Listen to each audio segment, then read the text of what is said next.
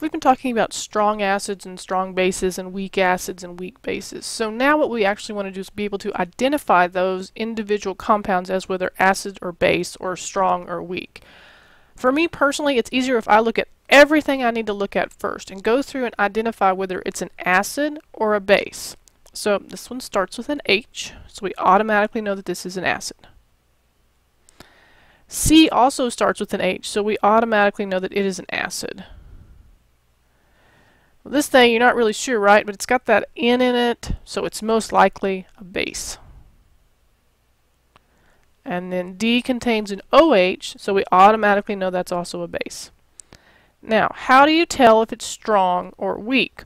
Remember when we talked about monoprotic, diprotic acids and we compared oxygen with hydrogen?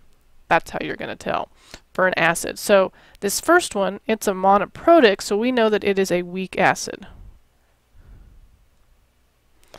We come down here, we've got H2, that's a diprotic acid, and when we subtract our oxygen and our hydrogen, we still have 2, so we know that this is a strong acid.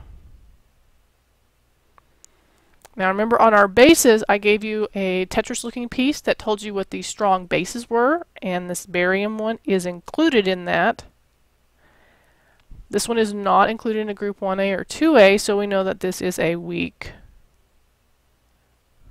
base. So for me, that's the easiest way to do these. Do one thing at a time. Do all your acids and bases, come back, do all of your strong and weak.